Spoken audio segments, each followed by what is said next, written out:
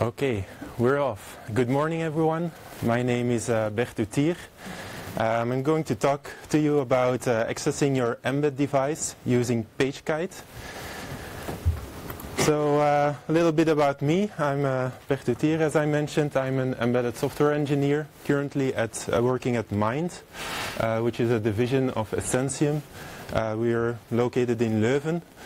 And we're doing mainly embedded and open source projects.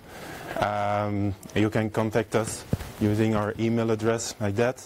And of course, our clients are always working with some kind of embedded products. And an embedded system, in this example, it was a client who was in the home automation sector.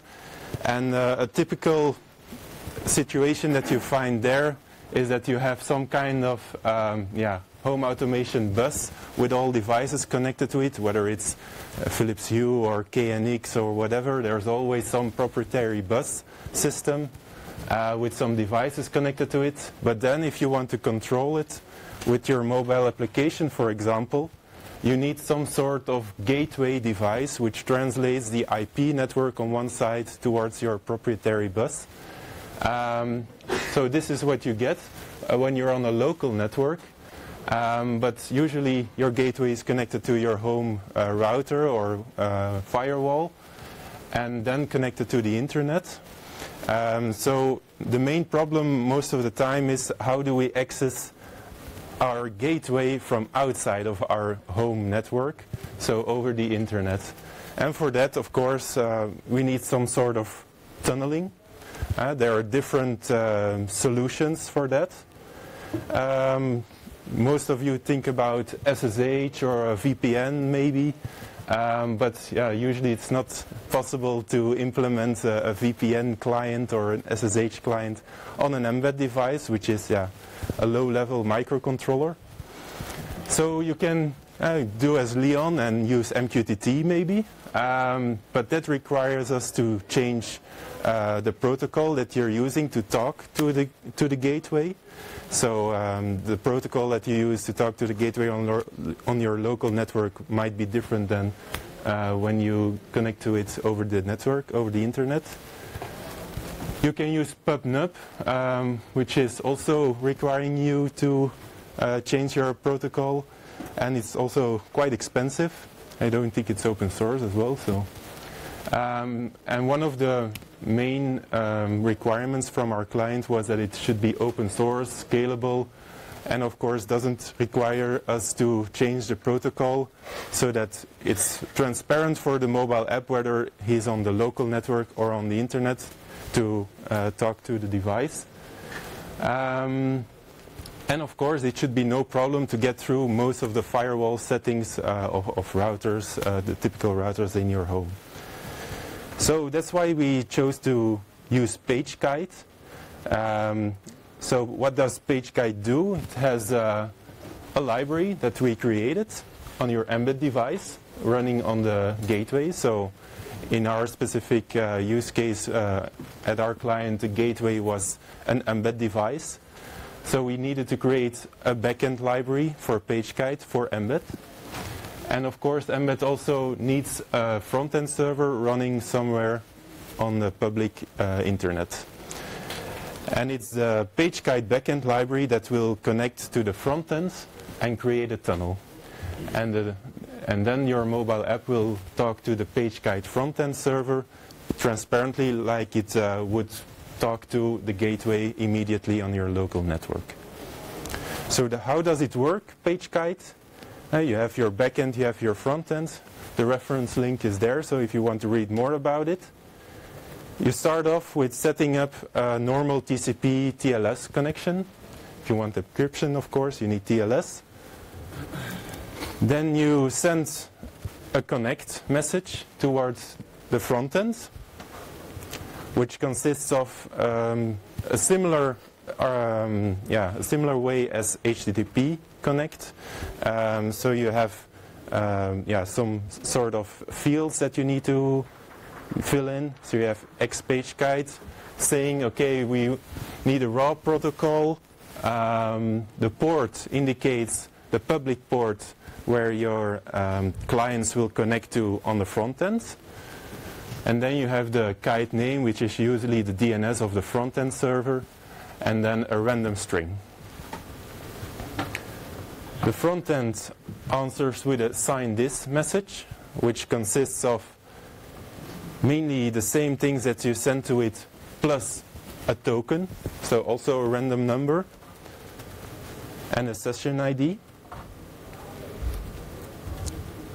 And then you send back a sign message, which is of course includes a signature, which is based on the random number that you got from the server, from the front-end server, in a hash, of course, together with a shared secret. So the front-end and the Mbed device have a shared secret. You create a hash, and that's your signature. And then, of course, the front-end replies whether your signature was OK or not. So with a normal OK or invalid. And after that, your connection is set up. So so the handshake is done. When a client connects to your front end, then the communication that is sent to the front end is sent over the tunnel in chunks. So how does a chunk look like? A chunk is actually just a length indicator and some data. And what's in the data? The data indicates, okay, for which session ID is this data? From which host is it coming? Towards which service on your gateway? So you have your remote IP and your remote port. From where is the communication coming? And towards where port do you want it to be sent? And then, of course, the data itself. So this is how you can know on your backend side where does the communication need to go, where does the data need to go. So what options do we have to implement Pagekite on an Mbed device? We looked at libpagekite, which is provided by the Pagekite community, which is a C library. But it was not really usable on an Mbed device because it depends on things like OpenSSL, libev, normal sockets, which is all not present in Mbed. So we needed to implement our own library with all the backend functions that we needed. So what is Mbed really? Mbed is a platform and operating system for IoT devices based on a Cortex-M microcontroller. So it's owned by ARM. It's open source. It includes a core OS, some security libraries like Mbed TLS, and also networking and communication technologies. You have different, I think you have different TCP/IP stacks that you can choose from, or you can even provide your own. And it has a developer community, of course. I like to see it as an Arduino on steroids. So what did we use to develop this this library? We used the development platform, which is located here. And of course, the gateway of our client was also based on this microcontroller, the NXP LPC 1768, which is a Cortex-M3 32-bit microcontroller. It's 96 megahertz and only 32 kilobytes of RAM.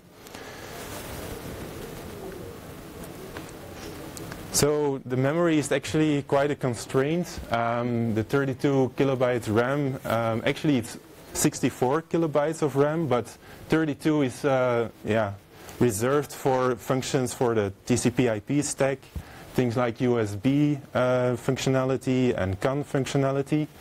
So you cannot use the full RAM that is available. But you can tweak it. So you can tweak the linker a little bit, so you can use some parts of the 32 kilobytes that is reserved for other functions. Up until now, it's not necessary for us to do that, but probably we will need to do it in order to implement Mbed TLS. There's also no random number generator on the microcontroller, so we need to do other tricks like using the analog inputs as a random source. There are discussion about that if that's a really true random number, but for now it's enough. You can use external hardware as well to create a true random number. Another challenge that we had is that the Pagekite protocol documentation wasn't really as thorough as we would liked. I needed to do some wire sharking in order to really understand how the protocol was working, but probably they're working on that. So what are the limitations up until now that we have with our library? So it's still in its early stages. We have no encryption yet. We're working on that. There's also no compression. You can use compression with Pagekite. We didn't need to because the protocol that we need to communicate with the gateway actually consists of only very short messages. So compression was really overkill for us. But it can be a challenge to implement compression on an Mbed device. And currently it's also limited to only one connection at a time. So there's only one app that can connect over the internet towards your gateway at the same time. We need to implement some sort of parallelism for that to allow multiple connections at the same time. So what's the API? How did we design it? We tried to make it as similar as possible toward the setting up a TCP socket connection in Mbed. So maybe let's look at some code. Here it is. So what do we need? We need some variables, of course. The kite name is the, here I used an IP address, but usually it's the DNS name of your front-end server. Then the port towards which the clients will connect on your front-end server, so the public port on the internet. And then your shared secret. Then what do? You create a Pagekite backend object with those parameters. You set up your TCP IP connection, and then you do a Pagekite connect. So you do a connect first. After that, you do a Pagekite accept on that connection. And when a client connects towards your front end, you will go through that function and you can start receiving what your client is sending you. This is actually a sample application that we provide, which is actually just receiving whatever you're sending towards your Mbed device over the Pagekite connection and replying to it by just sending it back. So here we do a Pagekite send, here connection send, with just the same data. Let's do a demo for that. So maybe pull up some terminals here. So this is my Mbed device connected over the UART. Then we have here, I'm going to set up a local front-end server on my laptop. So my laptop is acting as both front-end server as a router. So my Mbed device is connected to my laptop, and my laptop is connected to the Wi-Fi here. So I'm going to run my Pagekite frontend. So now it is running and accepting connections from backends, Pagekite backends, and also accepting connections from clients. So now if I reboot my Mbed device, it will start connecting to the front-end server. So now it's setting up its network connection. Voilà, connection success. So now everything is set up. You can see here there's a device connected on the front end, a backend device. So now we can start sending over the public network. So everybody who is connected to, I think we're connected to the FOSDEM dual stack network. Everybody connected there can run this command in order to open a connection to the front-end server that I'm running now. When I'm sending tests, I get a test reply from my Mbed device, and you see here. So what happens? A new stream with ID 5 opens. We received tests from some client over the internet, and we replied, and we closed the connection again.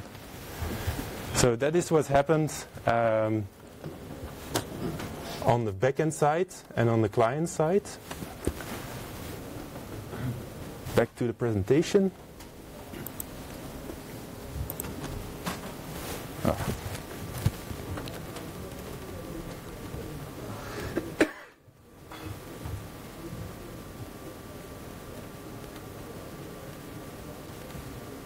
So these are the links. The Mbed library is located on our Ascensium Mind public Git repository. So anybody can access it. It's an MIT license. There's, of course, getting started in the README. And we also provide an example application, the one that you just saw, which just does an echo of the communication that you do towards the front end. So I still have some time left for some questions. Anybody has some questions about this? Yes? How many connections can you support at the same time? Currently, only... Oh, yeah. Can you repeat the question for the video? I'm going to repeat your question. How many connections can we support at the same time? Currently, it's only one. So currently, we're only limited to one connection. We still need to implement some sort of parallelism to accept multiple connections at the same time. Yeah, that's a limitation. Yes? You can enter me back for take a picture for the link, please. Yes. So this one? Okay. Maybe that's a more interesting slide than the last one. Other questions? Yes? How do you, when you deploy the system, distribute the secret key? Because having it hard-coded is not really practical and not really secure, so you have to distribute it between the front end and the back end. How do you solve that problem? That's a good question. Actually, I don't know how our client usually does this, because our client is using Pagekite for many purposes. Can you repeat the question? Oh, yes. Sorry. So the question was, we have a shared secret between a backend device and a front-end server. How do you distribute that shared secret across your devices and your servers? That's a very good question. Actually, I don't know how our client is doing it at this moment, because he's using Pagekite for different purposes. Also, he's using Pagekite to connect to a web server running on another local device. Actually, I don't have a good answer for that yet. Now it's, of course, hard-coded in the software. But yeah, maybe there's better options to do this. Yeah. Yes? Why do you even need a shared key? If you're using TLS, then TLS can already authenticate both sides of the connection. Because then anyone could, yeah. So why are we using a shared secret between the server and the backend? We do that because otherwise anyone could connect towards your Pagekite front-end server and use it as a front-end for its own purposes. So you need some sort of secret, shared secret, in order to do the handshaking with trusted devices, of course, so that only your backend devices can connect to your front-end server. You can have a client-side certificate on TLS. Yes, you can do that as well. Yeah, but TLS is not needed in most cases. You can also do an unencrypted connection, and then of course it's better to have a shared secret. Other questions? Okay, thank you very much.